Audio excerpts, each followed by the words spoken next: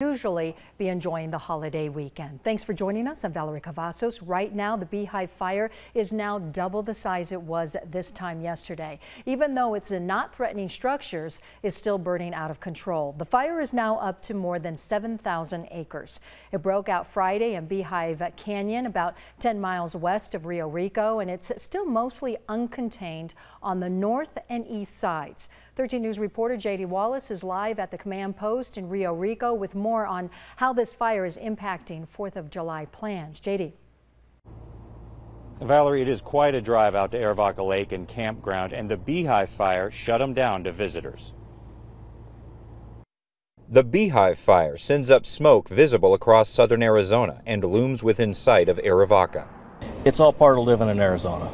Greg and Charlene Schubert took a scenic drive from Rio Rico to visit Arivaca Lake with their dog Jazzy, but were turned away. Because we could see the heavy smoke, but we don't see the flames like we had in the past with fires in this direction. The lake is a source of water for helicopters to dump on the Beehive Fire. They were staged at Peña Blanca Lake, where this Chinook helicopter can be seen lowering to dip water. We know that they come in and they dip in the lakes and things like that, so we knew it was a 50-50 shot, whether it would be open or closed. The rugged landscape made estimating the acreage of the Beehive Fire difficult. It's impacting holiday plans, but the Schuberts will return another time. One of those things that happens every summer is we get fires. So it's, if you live in the Midwest, you get tornadoes. If you live in the South, you get hurricanes. So it's just one of those things about living in Arizona.